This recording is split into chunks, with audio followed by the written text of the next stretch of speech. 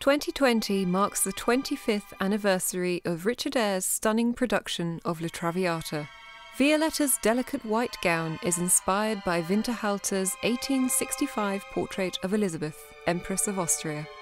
The illusion of a fragile Victorian beauty is complete, but it is an illusion.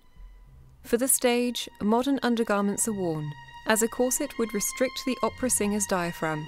This means the weight of the crinoline is taken by the hips instead of by the corset, so there is concealed padding to reduce the pressure.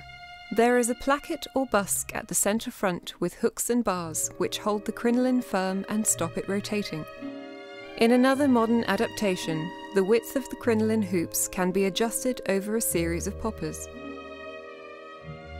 There are even handles at the front of the crinoline to enable the leading lady to lift her skirts and move elegantly and safely about the stage.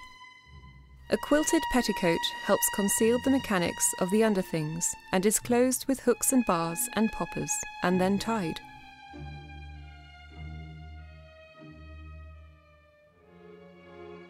The bodice is separate, but attaches to the skirt at points.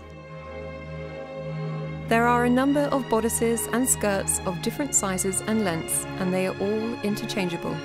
The skirt is made up of a number of fragile layers, including silk satin, organza, and crepeline.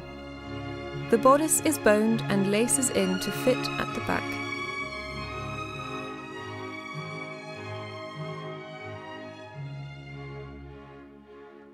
The outer layer is especially machine embroidered with gold flowers, which are decorated with iridescent crystals. The bertha is made from layers of silk cut to resemble delicate petals, each edged in gold and adorned with a drop of crystal.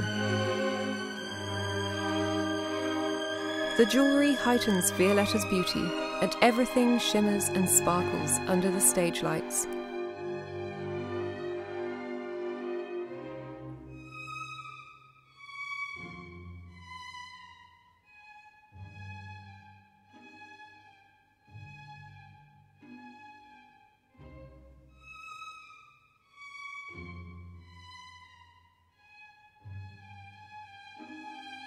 A silk camellia decorates the neckline, held into place by a magnet, and a fine silk shawl is worn loosely across the arms.